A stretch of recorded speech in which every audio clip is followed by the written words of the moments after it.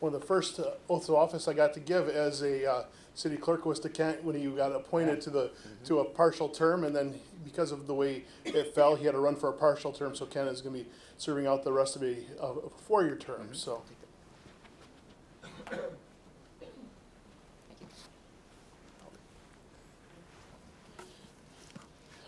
Do you, Kent Sparks, solemnly swear that you'll support the Constitution of the United States and the Constitution of the State of Michigan, and that you will faithfully discharge the duties of the Office of Library Commissioner in the City of Grand Rapids according to the best of your ability? I will. Congratulations. Thank you very much.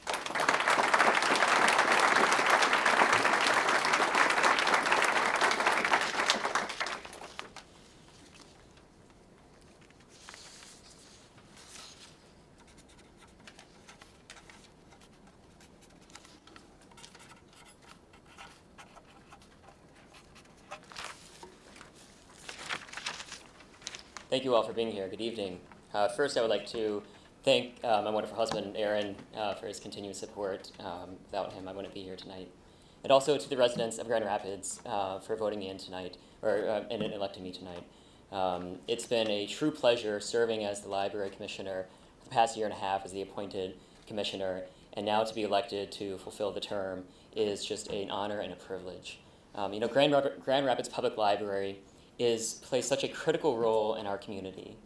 And it's led by our wonderful director, John Naughton, and his dedicated staff, who we owe a great deal to.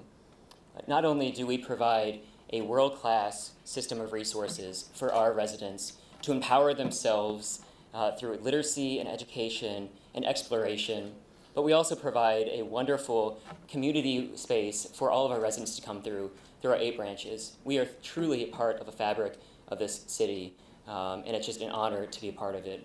The library staff has been hard at work over this past year creating a very progressive and innovative strategic plan that's going to really shape the library for years to come in this city.